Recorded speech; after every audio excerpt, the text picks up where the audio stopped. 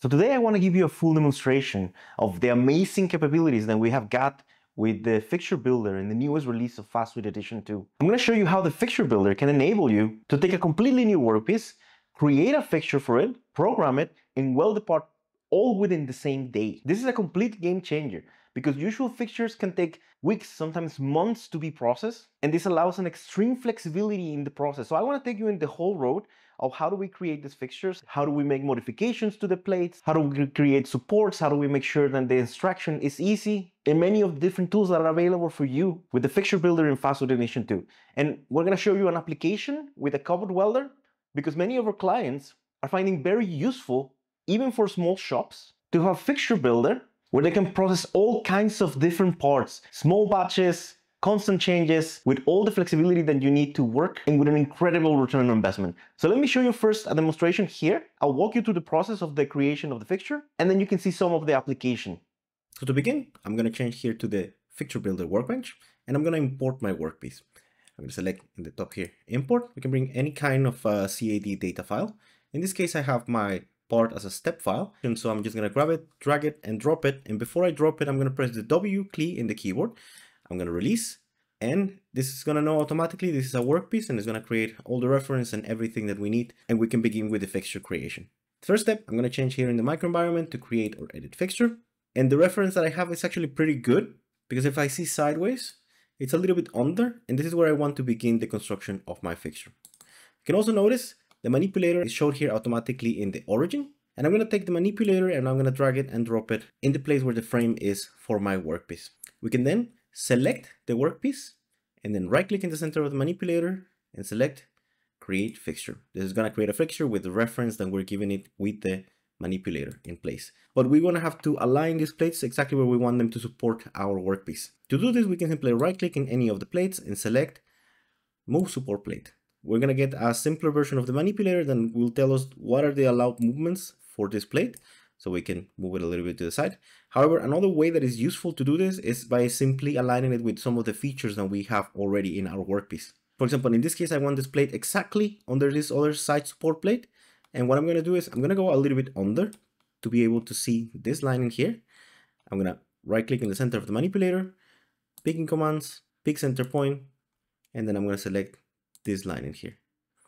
This works with the center lines or with anything that it has a feature, as long as it's not in the extremes of the part, so not on the outside or not all the way to the top. And you can repeat the same procedure on the other side. So I can go a little bit like this, right click, move support plate, right click in the center, picking commands, pick center point, and then select this other one on the side. In the same fashion, we can get the two plates in the middle to do the same. Move support plate, here, picking commands, pick center point, and then we can select one of these points. I'm going to do exactly the same on the opposite side. And now we have 4 plates aligned exactly where we need them. One thing that I must notice is if you go to the top here, you can see some vision like that. If you do not see exactly this, you might want to go to the settings and then change your camera projection to orthographic. This makes the modification of the plates way more simple for the Fixture Builder. The part looks very similar to the color right now, to the geometry that I have. So one thing you might want to do is to change the color of the part itself.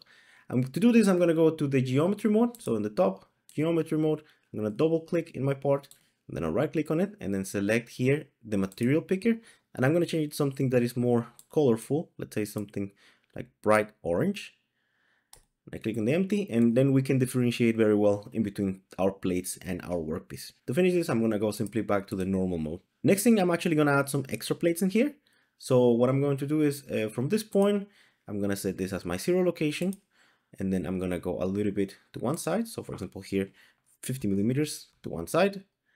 And then on the X direction, I'm going to go to the sub menu to create a plate that goes across all the entire fixture. I'm going to do the same on the other side. So I'm going to jump to minus 50 millimeters in my manipulator. Here I'm going to select add support plate. Same idea here, but in the opposite direction. So I'm going to go back here to the 0. We can press escape and the manipulator always jumps back to the 0. Here I'm going to go now in the X direction, let's say 80 millimeters. And I'm going to create one plate that goes here. and then now to minus 80 millimeters. And I'm going to create another plate that goes somewhere here, all the way across. I want to increase the size of the base plate, so I'm going to right click on the base plate and then select resize base plate. And I'm going to make this 800 millimeters by 500 millimeters. I want now to restrict how this fixture is landing within the plate. So I want to add some kind of stops, we call them flanges, all around the fixture, so it's hold in place when we're welding it. To do this, I'm going to go now right here to the fixture parameter on the right, then plate design, and there is a section where it's support plates with flanges. I'm going to enable this, and I'm going to then update my fixture. Now we get flanges all the way across, and we are limiting this completely, so there is no motion allowed for our fixture. I'm going to split the support plates. I'm going to right click in the base plates and then select split a support plate. This is going to trim them exactly to what is only needed with the next axis that is available. I'm going to repeat the process here in the middle with all of the plates, here and here. Then during the welding process, we can see that this part is going to have some levels of deformation because of the heat, and it needs to somehow breathe and move. So at the moment we are restricting 100% the form of the part. So every single plate has flanges on both sides. So I'm going to add a couple of stops here for one support plate here on the side, and also for these tubes also from this side. And then we're going to trim some of these flanges. To do this, I'm going to go to the library. Here I have prepared a couple of clamps, and I'm going to use this spring-loaded stop. I can simply drag and drop into my station. And to place it, I can go here to the drag and snap mode, select the component, and then we can simply drag and drop into any of the surfaces where we want to make the stop. And then we can align here using this arches to double click and then align to any direction that we want. And then I need to add another 3 of this. So I'm going to select this one. I'm going to put Ctrl C and then Ctrl V 3 times. I can then place them more or less where I want them. The next one is going to be aligned more or less here. So I can also use the picking commands, right click in the center of the manipulator, picking commands, pick mesh, and then select any point. And the other 2 follow exactly the same procedure. So now we have the different stops for each one of the elements. These stops will help us to relieve some of this pressure.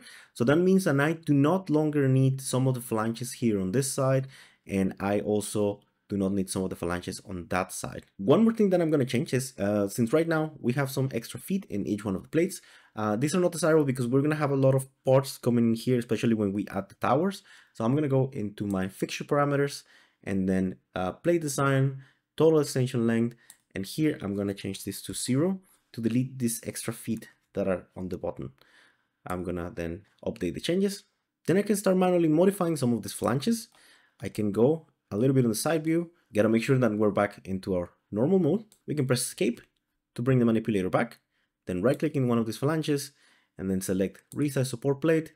And I can just bring this all the way down so we can have here a flat surface on this side, same on this side, same on this side. But in this side, I'm actually gonna have to make it shorter because otherwise it's gonna collide with the stopper. So I'm gonna make it somewhere around here, and same on the other side.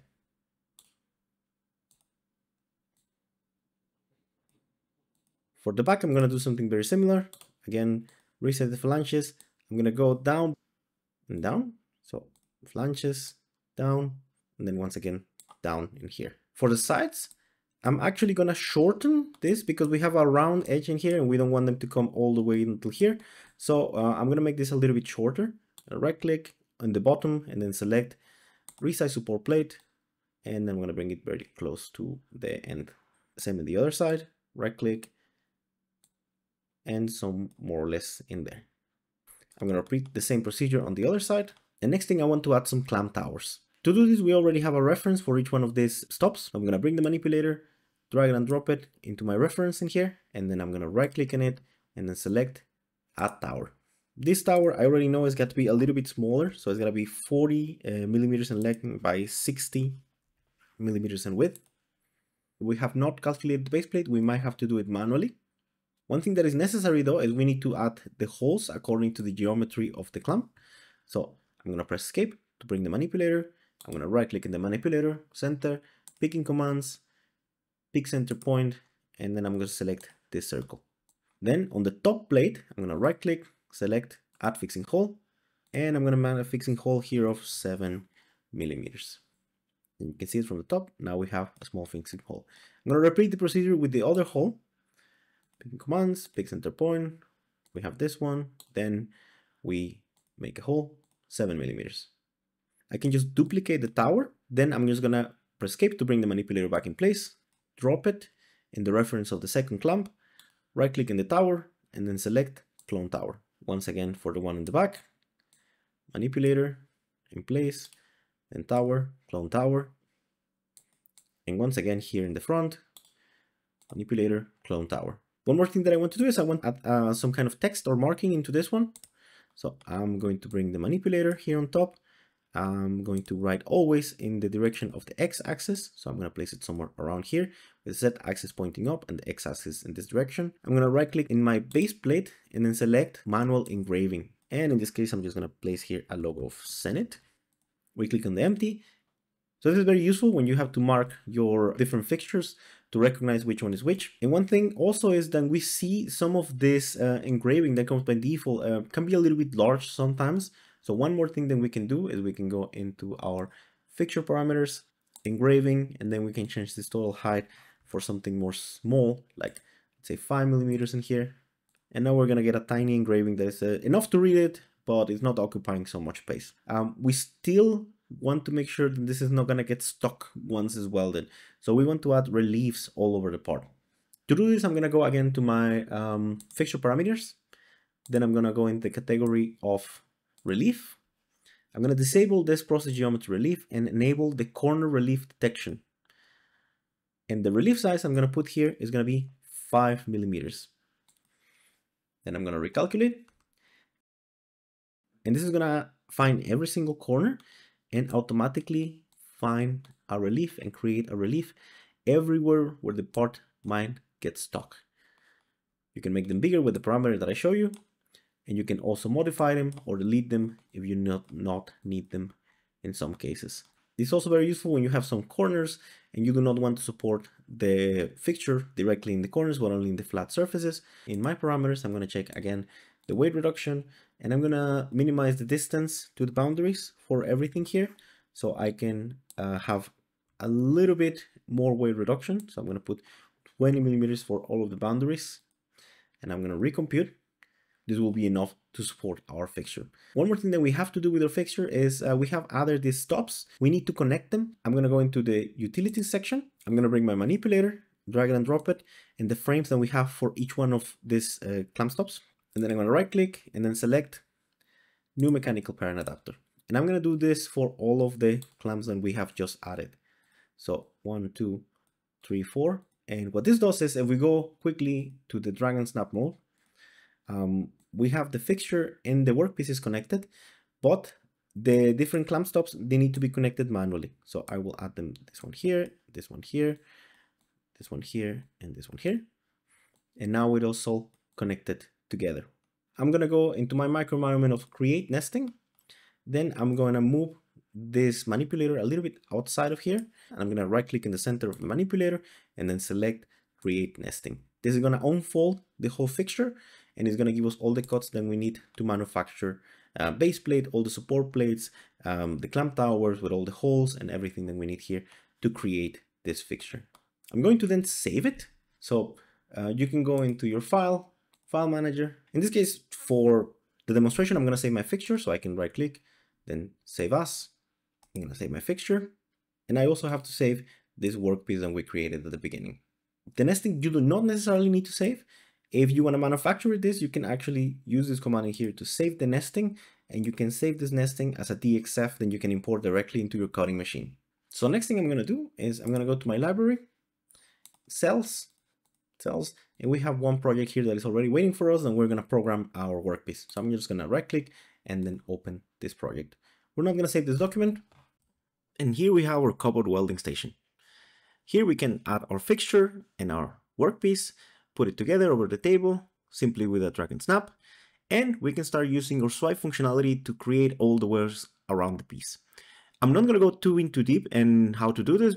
because we have plenty of demonstrations on how to do this specifically for offline programming. We can do pretty much whatever you want with the robot, changing configurations, modifying positions, inserting new points, creating collision sets so we can verify collisions, change the configuration of the parameters for the welding setup.